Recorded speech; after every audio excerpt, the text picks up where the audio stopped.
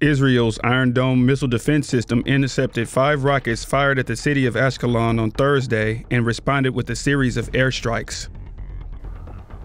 The rockets were fired from the Gaza Strip and were aimed at the city of Ashkelon. The rockets were intercepted and then shot down by Iron Dome's small radar-guided missiles over Ashkelon. As a response, Israel launched a series of airstrikes that hit 2 Hamas camps and injured 5 people. No group has taken responsibility for firing the rockets, but Israel says it holds the Palestinian ruling Islamist group Hamas responsible for all cross-border rocket fire.